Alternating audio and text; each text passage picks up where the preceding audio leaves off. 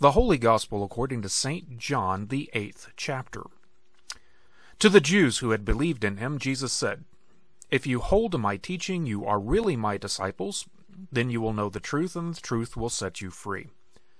They answered him, "We are Abraham's descendants and have never been slaves to anyone. How can you say that we shall be set free?" Jesus replied, "Very truly I tell you, everyone who sins is a slave to sin. Now a slave has no permanent place in the family, but a son belongs to it forever. So if the Son sets you free, you will be free indeed." The Gospel of the Lord. Please be seated.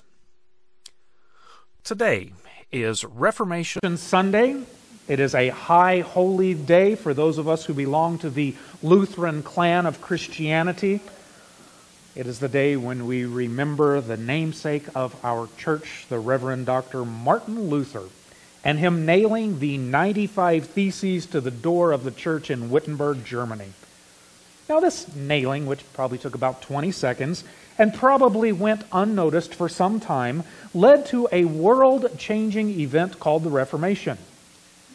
And this event was so important in the life of the world that Martin Luther was named the third most important person of the last millennium by the History Channel. And the battle cry of the Reformation could often be summed up in the phrase, "Uber alles." Maybe not. Maybe not. That's not quite right. It's something else. The battle cry could be summarized with the phrase, "We are saved by grace through faith." I mean, you will hear this statement over and over again in Lutheran churches throughout the world. But for some, particularly those outside of the church, it has raised some deep questions. For instance, in a Facebook conversation that I was observing, an atheist asked the question, "Saved from what?" Saved from what indeed? Sometimes I wonder if we know the answer to this question. And perhaps we should take some time to explore this question as we celebrate Reformation Sunday. Let us pray. Heavenly Father, gracious God, we thank you that you are always calling us to reform our lives so that we may become closer and closer to being like Jesus. We also give you thanks that you are constantly calling the church to reform, to become closer and closer to your word. As we celebrate this Reformation Sunday, we pray that we may always be reforming, to grow into the image and likeness of your Son, and be the people you have called us to be. And we ask this in your name. Amen. There was once a small town that had two boys in it who were notorious troublemakers. And the parents had tried everything to get their kids to behave. They took them to doctors. They took them to counselors. They took them to psychiatrists. They even took them to school principals, and nothing worked. So finally they decided they would take him to the local hellfire and brimstone preacher to see what he might be able to do. And the preacher agreed to meet with the boys, but he said he wanted to do so individually. So first he met with little Bill. And he sat at his desk reading his book, and Bill sat on the other side of his desk in a chair. And the preacher looked over his glasses at him kind of like this. And he said, "Bill, where is God?" And little Bill started to squirm a little bit. And the preacher put his book down, sat up a little straighter, glared across his desk at Bill and said a little louder, "Bill, where is God?" Little Bill really started to squirm.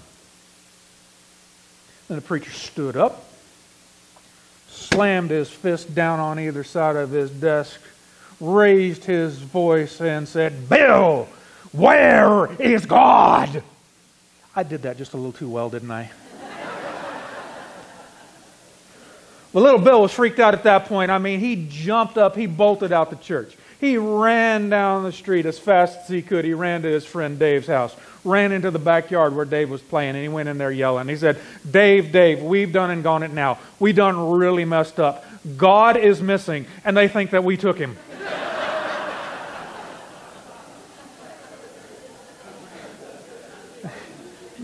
Now, of course, the pastor wasn't suggesting that God was missing. I mean, instead, he was really trying to put the fear of God into little Billy and then into Dave.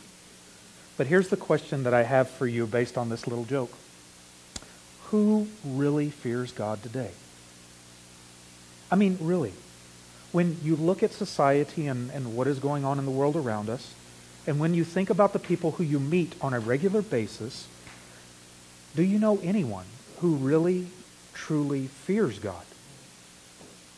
You see, I'm not sure that I know anyone who really does at all. In fact, most folks that I know have no fear of God whatsoever.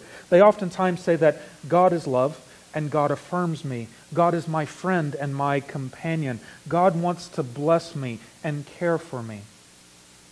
And if you talk to the folks who are spiritual but not religious, and if you're one of those folks who is here worshiping with us today, I'm genuinely thankful for your presence. Because I appreciate what you have to say to myself and other Christians, because oftentimes you say that you have had these wonderful experiences where you have felt the presence of God and you have felt deeply loved and deeply affirmed. And I think this is a tremendously good thing. Because God is a God of love and acceptance and beauty. The Scriptures tell us so, and probably one of the most famous places they tell us this is in 1 John chapter 4, verses 7 and 8. It reads this, "Dear friends, let us love one another, for love comes from God. Everyone who loves has been born of God and knows God. Whoever does not love does not know God, because God is love." Indeed, God is love. And some would argue that this is the only message that we need to tell people about God, that God loves them. And God certainly does. But I think we do a disservice to God by simply announcing to folks that God loves them. Because God, being a God of love, also means that God hates certain things. Now that may cause you to scratch your head a little bit, but please hear me out. I'm going to do so by sharing with you an example. One of the most terrible things that is happening in our world today is young girls being taken out of their homes or kidnapped from their families and forced into sexual slavery. These girls are being exploited, dehumanized, and brutalized by people longing to satisfy their sexual urges and by those who are wanting to make money. Their oppressors do not care about their well-being. They don't care about these girls' hearts and minds. They only care about their wallets. And sometimes the effects are devastating. Just this week I read a Facebook article about a 15-year-old girl. 15-year-old girl. She was from Houston. She was rescued from sex trafficking, but the damage and things that had happened to her drove her to commit suicide. That's horrible. And here's the brutal fact, that most of those who engage in sex trafficking business are never brought to justice. Most of the folks who kidnap girls, who abuse girls, who throw them away like garbage, never face a judge, jury, or jail time. They walk away scot-free, oftentimes living lives of luxury. That's just the facts. That's the reality of the world. And here's the question I have for that. What does God think about this? When God looks down from His throne in heaven, what does He think about those who do such horrendous things to young girls? Does He sit on that throne and say to Himself, "Oh, it's okay. I love them. They're just misguided. Everything will be okay"? Do you think God does that? Do you think God looks upon such injustice and is unmoved? What do you think? Yes or no? No. God's anger is kindled. His wrath burns hot. because love demands anger. And you know this. You know it deeply. Parents, you know it, because if someone attempts to hurt your child or is hurting your child, you know that there is this fire that begins to burn deeply within you, and it is not satisfied until your children are no longer hurting. And even if you're not a parent, you know it too, because you know that same fire burns within you when you see someone hurting someone you love. And that fire does not go away until someone is brought to justice, until those who have perpetrated the events pay for their crimes. And you see, God is no different. You see, sometimes folks have an awfully hard time with some of the things that they read in the Old Testament. They read about God's actions towards certain groups, how God sometimes rains down fire and brimstone upon them. And they ask, how could such a loving God do such a terrible thing? Well, if you read what those people were doing, how some of them were sacrificing their children and burning them alive to an idol, how some of them were exploiting the poor and selling people just to make a buck. When you read about some of the other unspeakable, unmentionable things that these people were doing, you would understand. Because God is punishing those who sin against them and against the creation that He loves. God is pouring out His wrath and judgment upon those who repeatedly broken His commands despite His attempts at warning. Because all through the Scriptures, God does not punish until He warns and warns and warns again. The Scripture tells us that God is slow to anger and abounding in steadfast love. And He certainly is. But His anger always becomes kindled against sin. And I think too many people have forgotten this. Too many people have not held in balance God's love with God's justice and holiness. Too many people have forgotten how much God hates sin. The thing of it is, some of you begin making a conclusion. You might be making a connection going, wait a minute here, Pastor Kevin. Are you suggesting that when we sin, God becomes angry with us? Are you suggesting that when we sin, God will punish us? Are you suggesting that if we are sinners, that we are deserving of God's punishment and wrath? Well, first off, let it be clear. I'm not the one who's suggesting this. Because if it were up to me, I wouldn't put this stuff out here. I don't want to talk about God's wrath and anger. Because when you talk about this stuff, you get people angry with you. And really, I don't want people to be angry with me. I want people to like me. After I'm done today, I want everybody to come up on and slap me on the back and say, Pastor Howell, wonderful sermon. I really like how you made me feel. That's what I want. But I'm not called to preach about who I would like God to be. I'm called to preach about who God is. And here's what the Bible says God is. From the book of Romans chapter 1, we read, the wrath of God is being revealed from heaven against all the godlessness and wickedness of people who suppress the truth by their wickedness, since what may be known about God is plain to them, because God has made it plain to them. That is not something fun to hear. And I could go on with several other quotations from the Bible, but the Bible is not the only source that tells us and reminds us of this. As I said earlier, Martin Luther had a few words to say about this. From his commentary on the book of Galatians, he says, we are the offending party, God is the party offended. The offense is of such a nature that God cannot pardon it. Neither can we render adequate satisfaction for our offenses. There is discord between God and us. He goes on to say, when sin, death, and the wrath of God are revealed to a person by the law, he grows impatient, complains against God, and rebels. Before that, he was a very holy man. He worshipped and praised God. He bowed his knees before God and gave thanks. But now that sin and death are revealed to him by the law, he wishes there were no God. The law inspires hatred of God.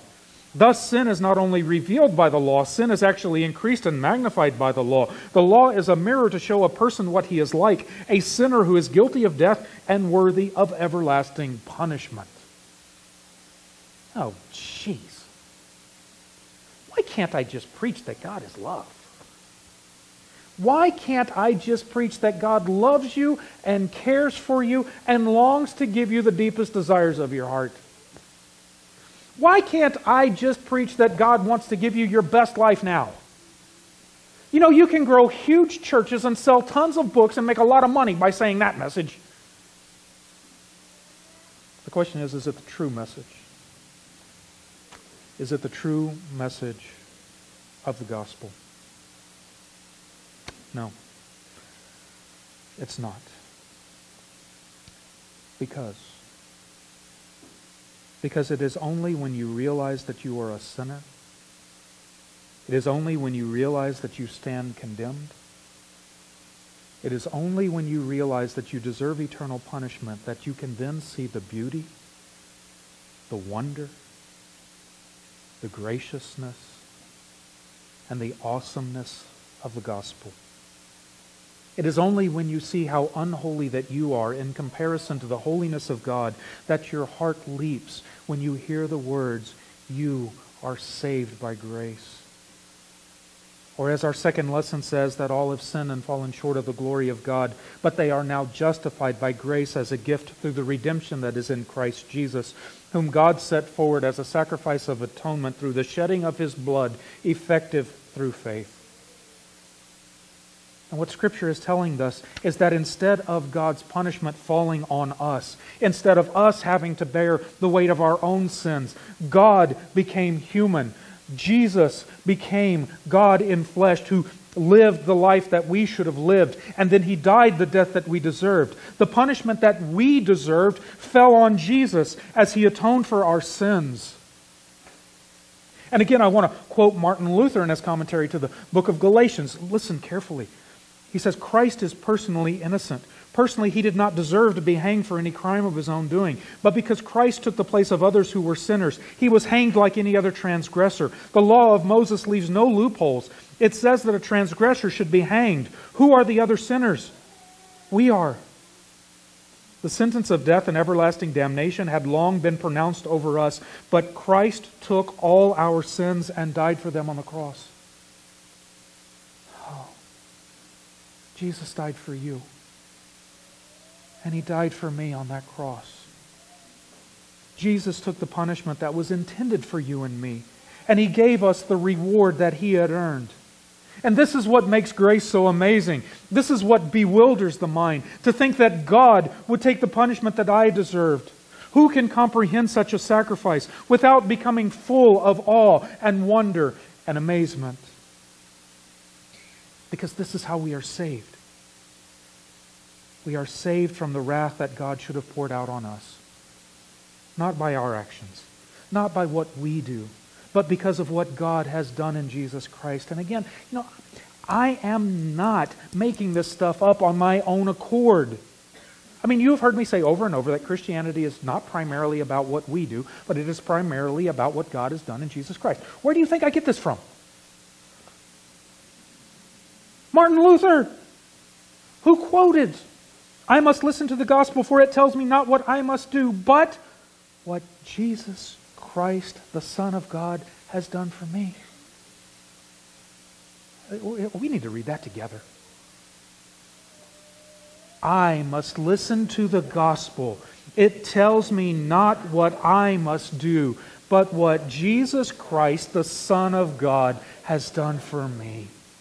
Because when you have the proper fear of God, the fear that you have sinned and deserve punishment, and then you hear the gospel and you understand what God has done, you experience this marvelous transformation, or dare I say this marvelous reformation in your life. You experience a deep, deep sense of peace and well-being. You experience a lasting sense of joy that may dim at some times, but it is always there. You have less anger, and praise comes readily to your lips.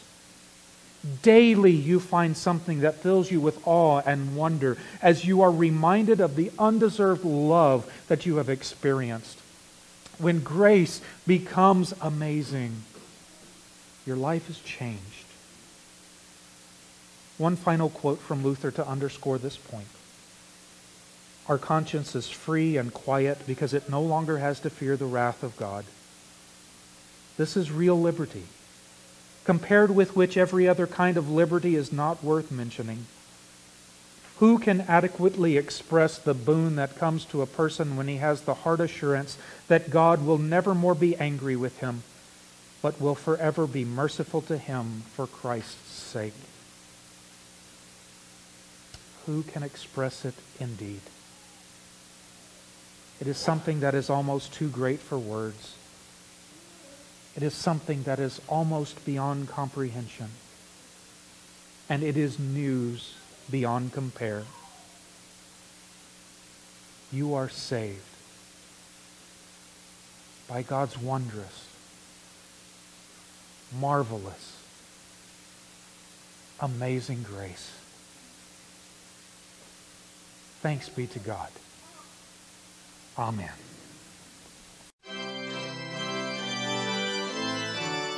We hope you have been blessed by this presentation from Bethany Lutheran Church in Fredericksburg. We invite you to worship with us on Sunday mornings at 8, 10:25, or 10:30 a.m. Please like, share, and subscribe this video so that you can help spread the good news of Jesus Christ.